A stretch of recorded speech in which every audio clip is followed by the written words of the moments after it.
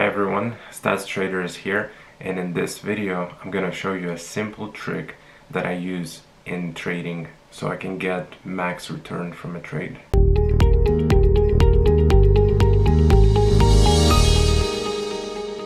So for this video I'll be using a dip buy strategy. This is the strategy that I've showed you about 6 months ago. So I'm gonna be using a spreadsheet for this particular strategy. So if you haven't seen this video, please go ahead and click on the link and go ahead and watch it so that you have an idea how do I track data and how do I analyze the data. Okay, so let's suppose we have all of these data here. These are the data for our dip buy strategy, and I took the 60 entries from my own spreadsheet. We're gonna build a bell curve to show all the data, and what we're gonna be focused on, the parabolic decline percentage, because this percentage right here is associated with the risk, right? Let's do the recap real quick of our strategy. So for those of you who don't remember, I dropped to 7, and then what you want to do, you want to buy it here, right? But you want to account for risk. So what's your chance? What's the chance of a stock going actually lower? So from here, what's the chance that it's going to go lower than 30%? What if it goes 50%, 60%, and lower than that? So that's exactly what we're going to do. And we're also going to normalize this data and create a standard normal distribution of these low percentages, right? So first thing we need is something called standard deviation increments. So whenever you look at the data, it looks something like a bell shape. So you have mean in the middle and you have standard deviation. So that's exactly what we need to do here. And there's 3 standard deviations here, so we're gonna start with -3, and then we'll add increments. So we're gonna make a reference equals, we're gonna take this one plus 0.1. That will make our shape, standard distribution shape, it's gonna make it really smooth, and then we're gonna shoot it all the way down to 3. So we don't really need this extra junk here, so we delete it. So we have our standard deviation increments, and of course your mean. So how do you calculate the mean here? I should have started with this. It's just the average. So you take average of your parabolic decline. And again, if you're confused what's going on, there's a video how to track statistics for dip buy strategy. So yeah, watch this video first. Now we take the average of parabolic decline, so highlight this. Average decline is 36%. Now the same thing we do for standard deviation. So standard deviation for parabolic decline percentage, the same thing, we capture it, we get 8%. And then next thing we need to do is we need to take our mean minus standard deviation and times it by 3. So let's go ahead and do that. So equals mean minus standard deviation times 3.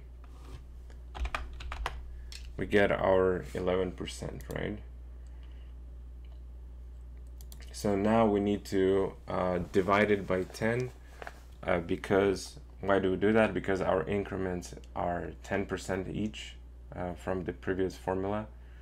So let's go ahead and do that. So we're gonna make a reference to the previous cell, so equals this one. We're gonna plus this thing, and we're gonna anchor it because standard deviation doesn't change. And then we're gonna divide it by 10, just like that. What we're gonna do is we're gonna drag it down, shoot it all the way down, and so we got all of these data here. Now you need to normalize it to make it a really pretty curve. Now how do we normalize it? So there's a formula, it's called normal distribution, and we'll make our first reference is going to be this here, this cell here, comma mean, and we're also going to anchor our mean Next thing is standard deviation. We're also gonna anchor standard deviation, and we're gonna put false here in the cell. And we see that we normalized our data and we shoot it all the way down, just like that. So now we're gonna create a normal standard distribution curve for these two. So what we do is select these two, highlight and select them. We go to insert, and we pick, it's called scatter with smooth lines data. So once we get this, we can drag it out a little bit, just like that.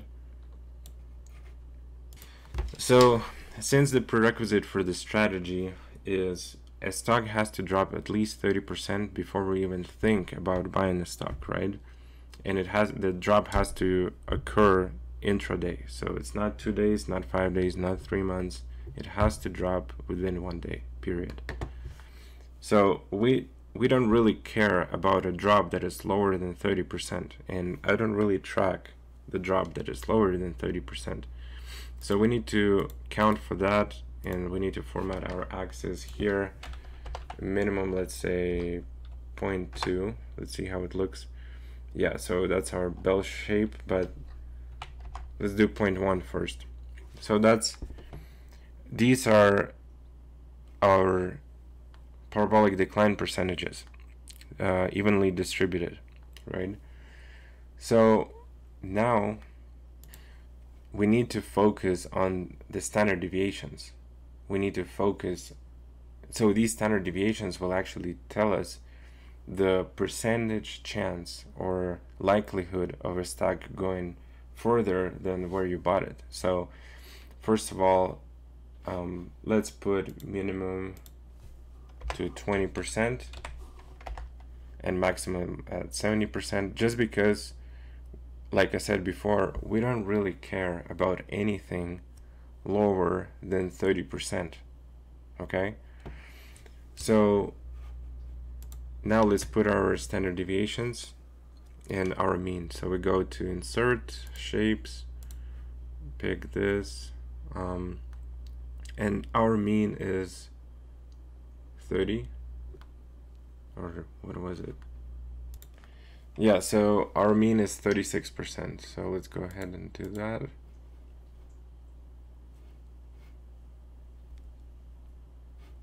Shapes, line. Let's find 36%. So right here, this is your mean.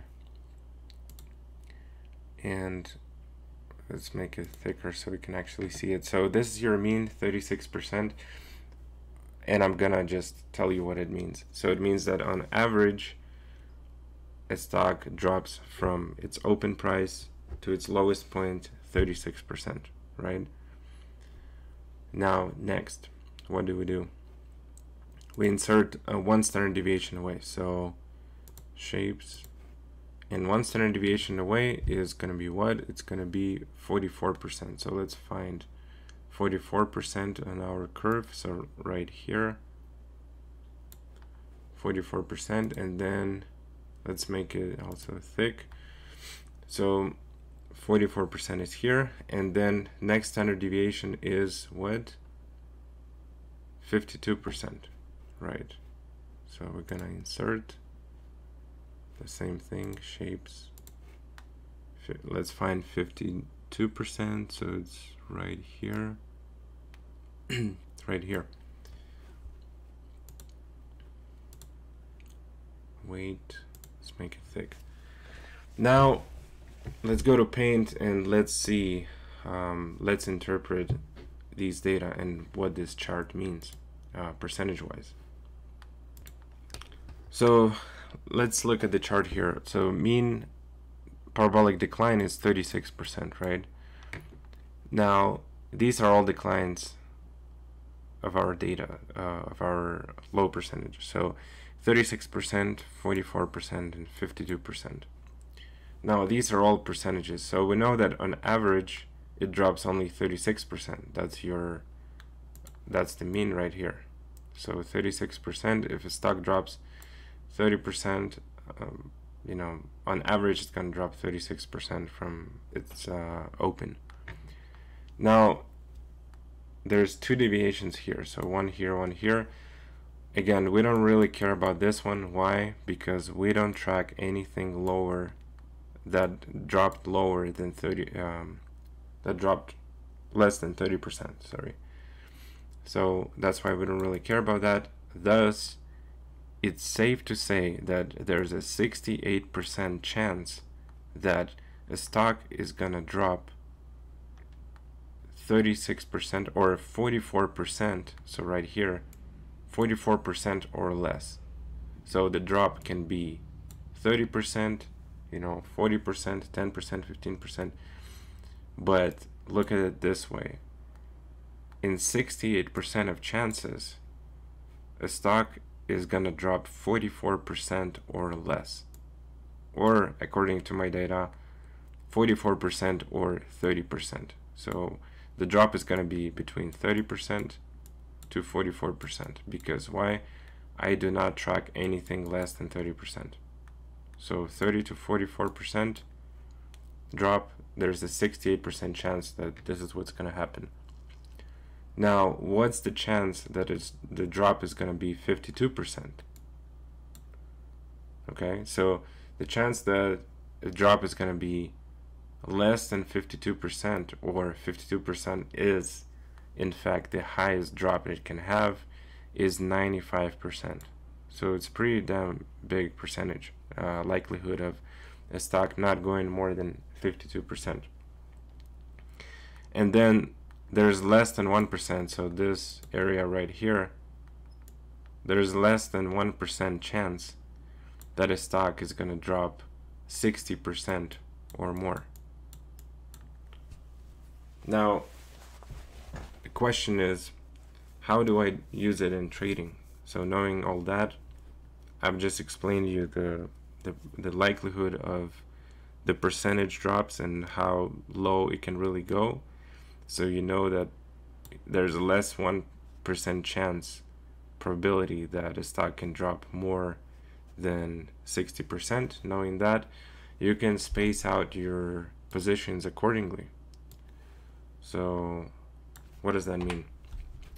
So let's say I have a stock and this stock drops from $10, it drops to $7.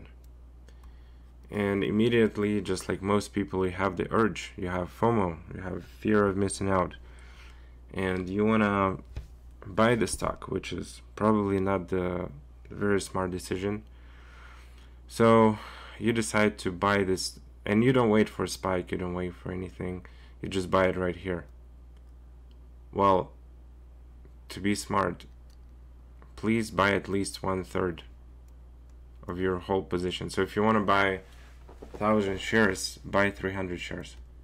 Okay, so buy 300 shares right here, because what if this thing doesn't really bounce? What if it keeps going? And there is a 30% chance that it will keep going down, according to the bell shape we just built. So what do you do here? So you bought 1/3 here, you buy another third. So now you're 2/3 into your position and you wait for this bounce, right? So this is the safe way to do it, and I hope I explained it well. If there's any questions, you guys go ahead and ask in comments. But yeah, this is how I trade this strategy now. I don't go all in just this first drop, especially if the drop is close to 30%, because I know there's a 30% chance that it will go lower than 30%. That's why you need to manage your positions and break them down in a few parts, so you can average down your position and get better price, and as a result you can make more money than if you just load everything right here. If you find this video informative and useful, please hit the like button below. Also, I have a goal. I want to have 1,000 subscribers by the end of 2021. So go ahead and subscribe to my channel. And thank you guys so much for watching this video, and see you guys next time.